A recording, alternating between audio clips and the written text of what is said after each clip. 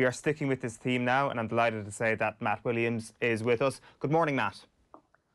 Morning, Alan. Nice to talk to you, mate. Yeah, you too. So, Ulster versus Leinster this weekend. We kind of led with Munster and Leinster yesterday, so we're going to flip things around today and start with Ulster. Dan McFarland saying yesterday that they've got a puncher's chance this weekend. Is that about an accurate summation of where they're at going into this game? I think they've got more than what Dan's suggesting. He's obviously playing his cards close to his chest. But Ulster have a pretty good record against Leinster, and probably because of what we just heard Keith Wood saying there, Ulster don't come down to Dublin and rope-a-dope. You can't rope-a-dope Leinster. You can't sit back and do what Munster did and think we're going to box kick a team into submission. Just Leinster, you can't beat Leinster that way. When Leinster lose, teams have got to throw a lot of punches. And Ulster almost did it last year in that Champions Cup game that we all remember, where if the ball was put down correctly over the line by Jacob Stockdale, and I'm sure you'll never forget it, Ulster probably would have won that game. So, and they came down in December last year, and there was that wonderful game at the RDS, 50-odd points to Leinster and 45 and a bit or something to Ulster. They were very, very close. Ulster will not die wondering what if. They'll get all the dance out in the music. And that makes them, that Leinster don't like that. That makes them uncomfortable. And so they got a good shot. Not favourites, but they've got a good shot. When you're watching this game from a coaching perspective, Matt, and you're looking at Ulster over the last few weeks, how clear is their attacking identity? Do you look at them and say, all right, that makes sense? Even if I didn't know this was Ulster, I could tell this is a Dan McFarland coach team. It's a really good question, because I've been really impressed with what Dan has done with Ulster. They've played some really exciting rugby, and they're giving everything to the jersey. And that's something that a few years ago we couldn't say about Ulster sides. They just didn't seem to be putting in. And my fading contacts north of the border were saying it wasn't a happy camp, and that a lot of people that were wearing the jersey didn't really appreciate the history and the value of it. But that's turned around now. But since COVID, they really haven't played like they had played beforehand. Very disappointing against Connacht. Hugely courageous last week, hugely courageous. But again, probably didn't play. It was a dramatic game, but probably didn't play like they have done before. Whereas Leinster have played some very good rugby in the games since we've come back, where Ulster haven't. So, and that's not a criticism, it's more an observation, because this is really hard. What's occurred this season is again, that word unprecedented. No rugby teams have had to do this. So maybe this is a week where Ulster can come out and show what a Dan McFarland side looks like. Now, last week, what we saw from a Dan McFarland side was, 1, they won't quit, 2, they'll fight to the last second of the game, and 3, they just never know that they should be beaten. They were beaten in that game for all money, and they refused to be beaten. Now, teams like that will also come out and run are really dangerous. But we haven't seen the fluid attacking play that we saw at times last year, and the absolutely desperate defence that Ulster put in some of those great Heineken Cup games up at Ravenhill there, when their defence was just inspirational. So, I think we'll see the courage, we'll see the commitment, but I'm not sure. We've got no evidence, let's put it that way. We've got no evidence to say that they're back to their the full throttle that they were showing pre-COVID. Matt, you mentioned the refusal to be beaten there from Ulster, and 2 scores down, facing another knockout defeat. I think they've lost 6 of their most recent 7 knockout games. Were you impressed by their mental resilience, their refusal to give up, and do Ulster look a little bit more mentally strong going into this final than they have in previous years going into big games with Leinster? Yeah, they certainly have shown in the last 12 months, especially in the Heineken Cup, that they've got some deep resolve back within their organisation. And that resolve has been very, very hard to find in recent times. Probably since their final, when they reached the Heineken Cup final against Leinster a number of years ago, almost a decade ago, they haven't really shown that same fight that is what or was historically associated with Ulster teams. But they have shown that in recent times, and they've got a really hard road. They've got Leinster away, and then they've got Toulouse away. I mean, wow, unless you're playing Saracens away, it doesn't come much harder than that. I think Toulouse still remains probably the most difficult French fixture to take on. Probably, I'd still say that's even harder than taking on Racing in Paris. So they've got a really tough 10 days on their hands. But I think this is the one where they'll feel they've got a shot at, because Leinster are also chasing two rabbits. The old story: you chase two rabbits, you end up with none. And I'm pretty certain Leinster will put out a team different to the team that they'll put out the following week against Saracens. So that while that Leinster side still beat Ulster a few weeks ago, it's very different when it's a final. So I think this game will be a lot closer than a lot of people think. And this will also hugely depend on the team that Leinster put out. We know pretty much who Ulster are going to put out because they just don't have the depth of Leinster. They can't put out two 15s like Leinster can. But Leinster could have a lot of changes in their starting 15s from the 2 weeks, and that might just give Ulster a little bit more hope. I think it'd be the best word to say. I guess Ian Madigan was the guy we were all speaking about after the match, took all the headlines, and those 5 points were crucial that he kicked when he came off the bench. Alan Quinlan was on with us yesterday and talking about how he never expected, as difficult a kick as it was at the very end, he never expected Ian Madigan to miss. He just has that swagger, that aura about him. How impressed were you with Ian Madigan and the battle he showed towards the end? It's a nice story. Ian's a really nice guy, good guy, and he's a quality player. He's just had the problems of being behind a lot of quality 10s, behind Johnny Sexton in Leinster and Ireland. Remember he kicked a pretty famous kick for Ireland back in the 2015 World Cup, and he's been on the road just trying to get starts, trying to play his game. And he's gone to Ulster, got a 1-year deal, and just the delight on his face, you knew what it meant to him. He's going to finish his career whenever it happens, knowing that he's given it every shot. There's not much more that young man could do to show people he's got what it takes. And I was really pleased for him. There's certainly amongst the Leinster guys, I know they speak so highly of him and rate him as a person, and everyone's took some joy in seeing him kick that. And look, there was a lot of pressure on him, and he's shown in the past he can do it, and he stood up and did it again. And if you were Edinburgh, if we just flip it over, if you were Edinburgh, you would be shattered. That's a game that's going to stick with them for a long time, because they had that game won and buried and back on the bus 3 or 4 times. And somehow they'll still be looking today, they lost that game, and Ian Madigan had a lot to do with it. That conversion, when he first came on, the one from the sideline, that's the thing that gave them the hope. And that was, both of them were great kicks, but that one from the sideline was an absolute belter. Do you start him this weekend, Matt, and just let him go up against his old team and kind of try and ride that crest of a wave? It's an interesting one. I always quote Donald Lenihan said something to me once many years ago that I've never forgotten. Big Donald's full of wisdom, and we were talking about selections, and he said something to me. He just said, Matt, the coach knows best. So Dan McFarlane will know what's best to do to get the best out of that team. I can't see him dropping his captain. I can't see Burns not starting.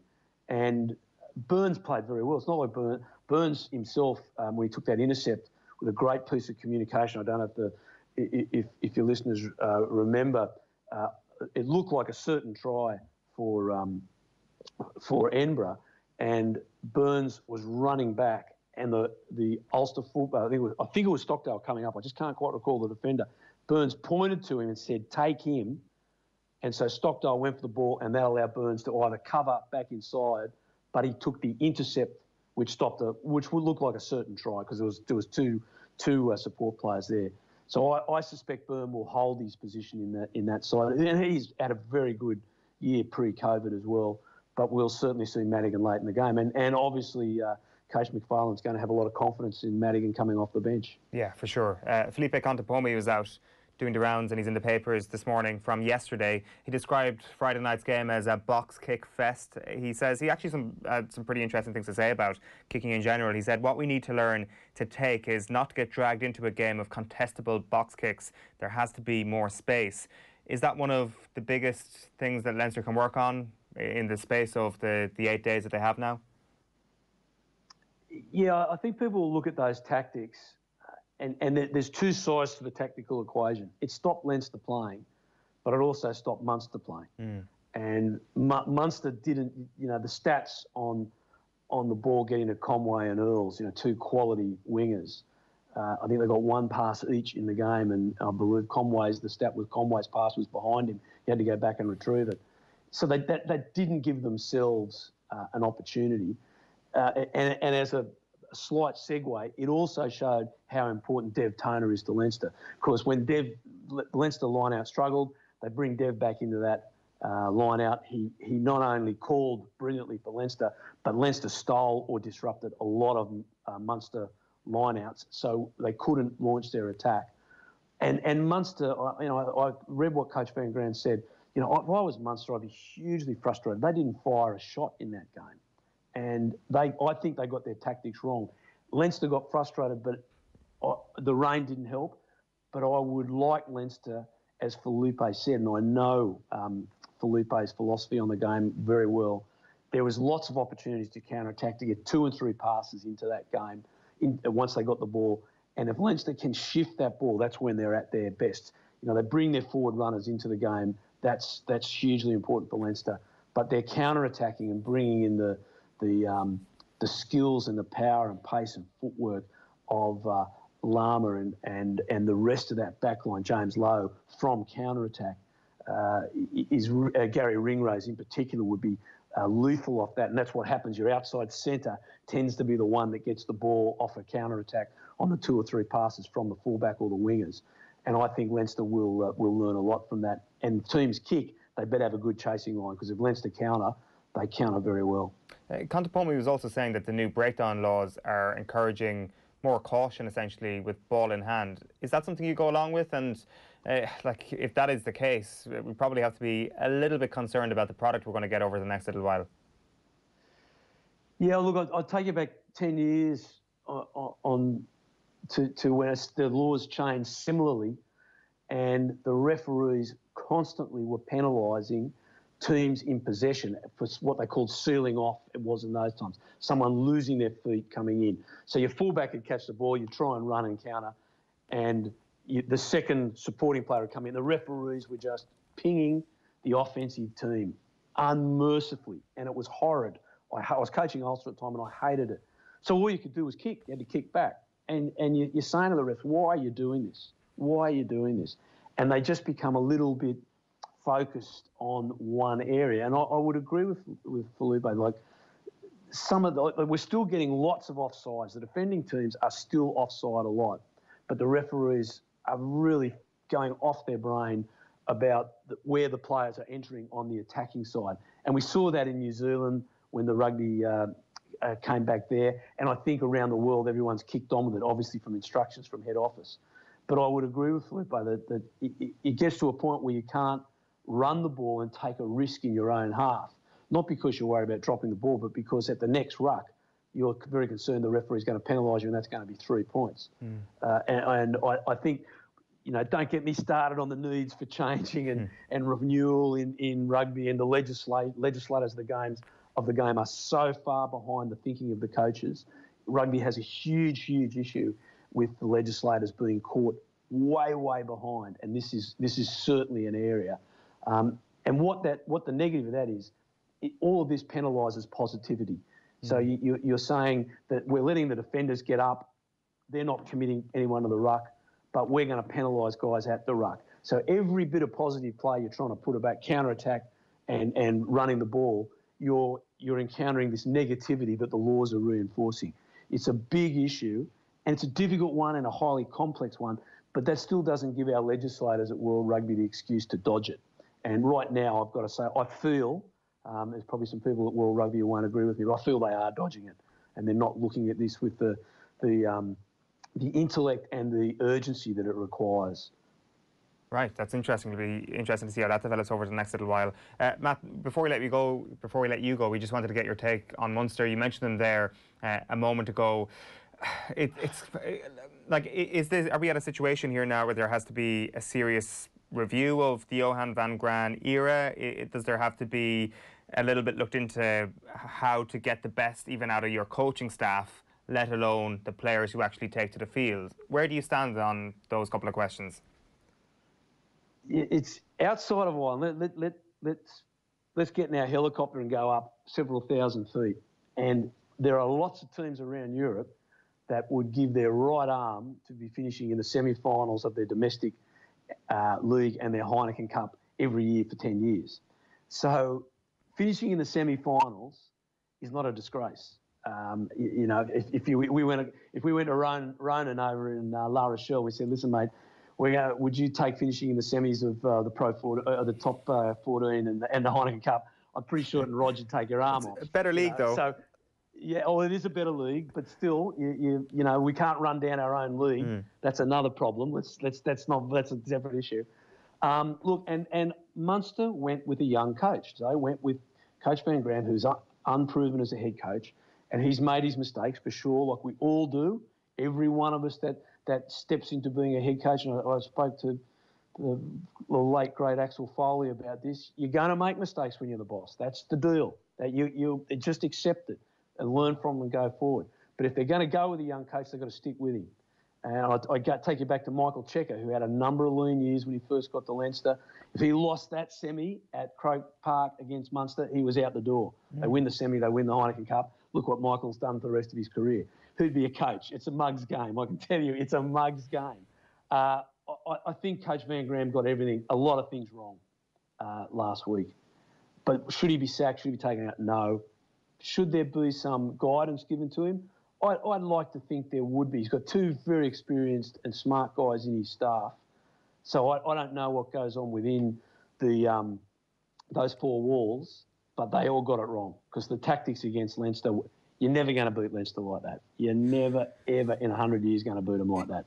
And in some ways it gave Leinster an armchair ride. So that they need some thinking, but that's not the time right now to press the panic buttons. I think we want to see what they do in the upcoming season. And there's frustration. Look, I know, and I love winding up all my Munster friends. I love winding them up, telling them about the semis, you know. There was someone put out the Hello Darkness, my old friend, from the song Sounds of Silence. And it was Hello Semis, my old friends, you know, to all the Munster people, which when you're from Leinster, you laugh. And Munster, I don't think they were laughing too much. But look, there is some thinking to do, but don't hit that red button just yet. For sure. And I think the main thing here is that we're not quite sure exactly what the dynamic is, but what we can do is maybe make an educated guess. Is your hunch that Stephen Larkham has got his proper fingerprint on that Munster attack on the evidence of last Friday? On the evidence of last Friday, Stephen Larkham will be hiding under his bed with a pillow over his head. I know. I coached against Stephen for years and watched him coach for both the Wallabies and for the Brumbies. He is an attacking coach. He runs the ball. That's his heritage. Same as me. That's his heritage. He's a runner of the ball. And I saw last year plenty of Stephen Larkham over that Munster side. They ran the ball really, really well at times last year. As I said on the show last week, you can see when they set up, Munster basically get the ball 15 metres infield. They have 5 or 6 guys on the short side. They have a pot of forwards out there and a chance to go out the back.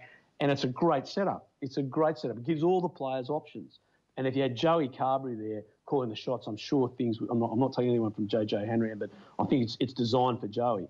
We didn't see any of that last week. It wasn't sighted off nobbies. So why that occurred last week, where those tactics came out, I don't know. Someone's rolled the dice. Obviously, it's got to sit at Coach Van Graan's feet. He's the boss, and it didn't work. So, you know, go figure. Next time they play Leinster, they've got to come up with a better plan than that because Leinster will eat you up with that every day. As I said before at the beginning, why Ulster got a chance? Because Ulster will throw 100 punches.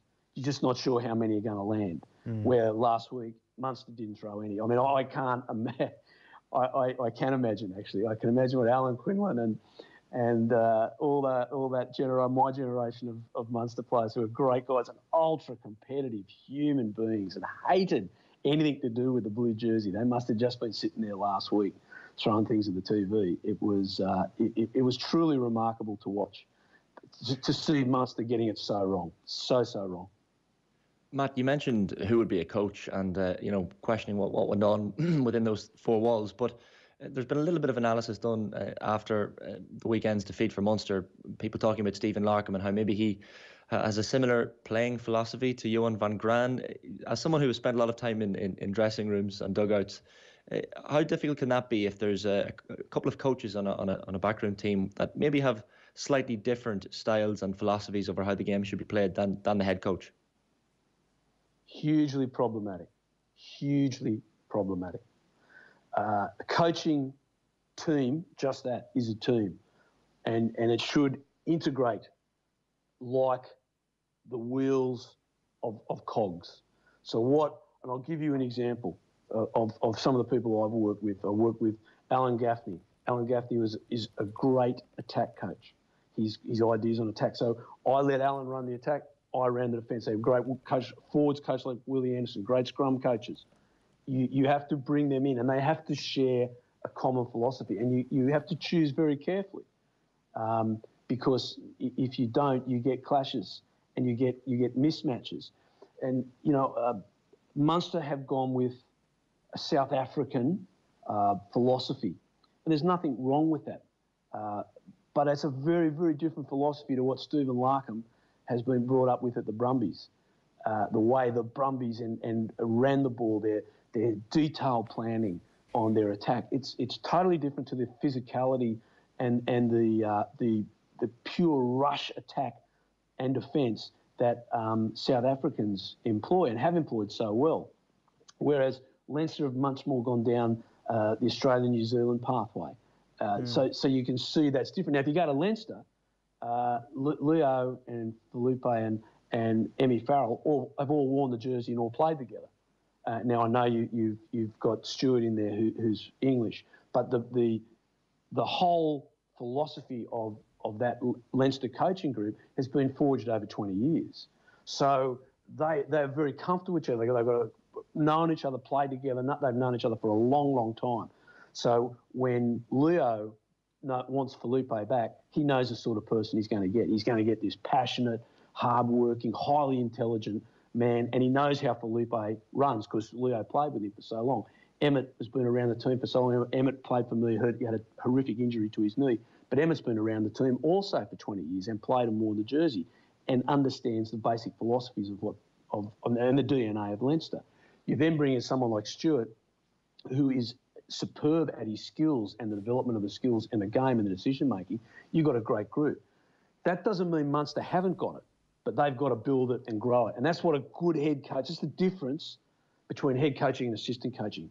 Head coach, he's got to have a vision, but he's got to mould and bring everyone with him. And sometimes that's hard, depending on the group. Sometimes your group is given to you and you've got to that's when it's even harder. So if Coach Van Graan has chosen Stephen Larkham, that hasn't been chosen for him, and Roundtree, then he should have known those philosophies could be melded and joined together. That's what he would have. If he's just been thrust on him, which I don't know, I would hope it wouldn't have been, then that's a different kettle of fish. But that's what makes head coaching so different. It's not just the tactics. It's not just the day-to-day. It's getting the culture of the players, the whole organisation, and getting the best out of your staff.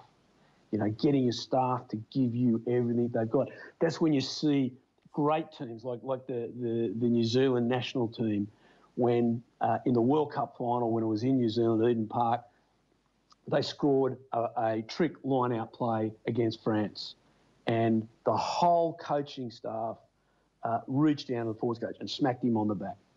Rubbed his hair, smacked him on the back. That's your try because you came up with it. You get joy out of each other's successes. You're not trying to keep it for your own. You get joy out of seeing the people you work with do well and things go great. So, and right now, I'm not seeing that at Munster. It doesn't mean it's not there. It doesn't mean there's fighting or anything, but you're not seeing that cohesiveness that we're seeing at Leinster for sure. But they're still making semis. This is not failure, and they're not winning and they're not getting trophies. but they're still making semis. You know, if they're not making semis and they're not making playoffs, yeah, okay, righto, that's a big problem, especially for a big club like Munster. But I'm going to say one other thing in this to finish off. I've been talking too much. It's not like me, is Not it? at all. Mate, you know, I'm going to say the Munster guys are trying their guts out. But if you pick a combined Munster-Leinster side, there's not many Munster guys make it. Right now, Leinster have just got a really high-quality group of players. And as players, they're probably better than the Munster players. Now, I'm not saying anything against the Munster players. I'm not talking them down. That's just a reality. When you coach a great side, you walk out, we're going to beat this side by 40 points because your players are better. And other days, you stand there and you look at, wow, it's going to be a tough day because look who they've got in their team. They're going to kill us. And that usually happens. There's an old saying, coaches don't make players, players make coaches. And Munster just haven't got the high quality there at the moment compared to Saracens before they were relegated and Leinster and probably Racing as well. Maybe Toulouse in that mixture in Exeter. They just haven't got the quality of players. So sometimes a coach can't do anything about that. So it's a complex issue. It's not just a black and white one. Yeah, it certainly seems that way. Matt Williams, appreciate your time. Thanks a million for taking the call. Pleasure, guys. Lovely to talk to you.